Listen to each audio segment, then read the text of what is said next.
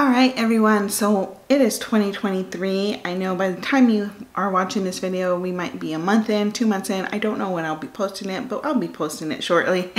Alright, my name is Nicole. If you're new here, this is Epifania Magazine, and it's a Latina lifestyle magazine. Sometimes you'll see me, sometimes you'll see other people. We celebrate everything Latina. So, I thought for this new year, me personally, I want to get back into working out and being consistent with it. I feel good after I do it. It's just not the thing that excites me the most. You know what I mean? Where you just sort of feel like, I don't want to do this. Also, I feel like a lot of people tend to work out when they don't like themselves or like their body.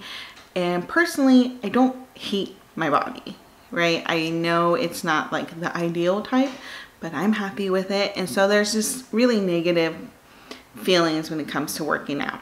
So I thought a fun, creative way to move past that is to look into celebrity workouts, and in particular Latina celebrity workouts, and see what do they do to stay fit, and maybe it'll be something I enjoy doing, and if not, it's just fun content. There we go. So I decided for originally I was going to be like, I work out like this celebrity for a whole week. Then I realized, you know what, Nicole, you're just starting to work out. So let's just do like, I work out like this celebrity for a day. Let's just try it for a day. All right, the first Latina celebrity workout I do for a day is Ana de Armas. So in my research, I found that she liked, and let me look at my notes because I will forget.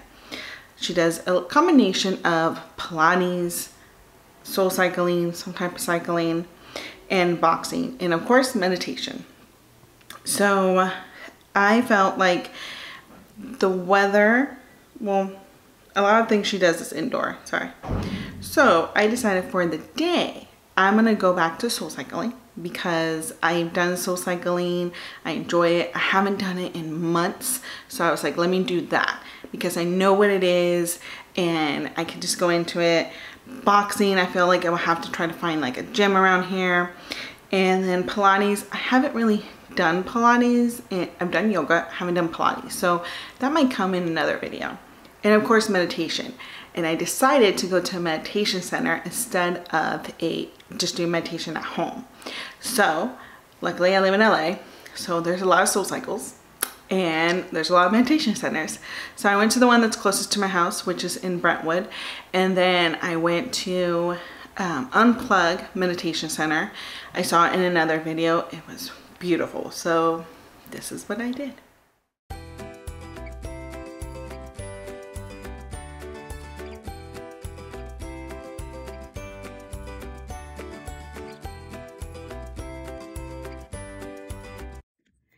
All right, so because our girl Ana loves to do cycling, I decided why not I just do SoulCycle. So haven't done it in a while.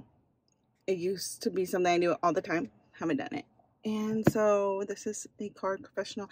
It's like, I feel really good. I feel rejuvenated. And now on to meditation. And I found this place that's 4 minutes away. It is so LA. It is very meditation and sound bath. So we're gonna go check that out.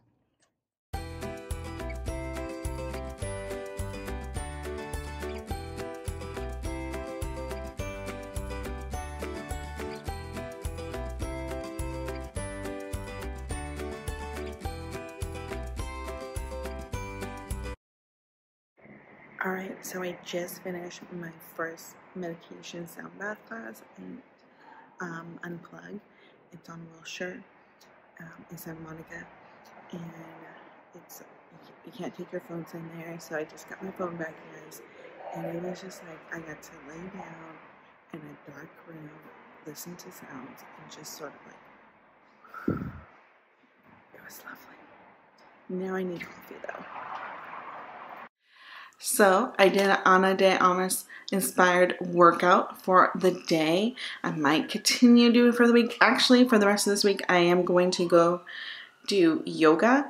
And so it inspired me to continue my workout. So I'm really excited. So thank you, Ana, for that.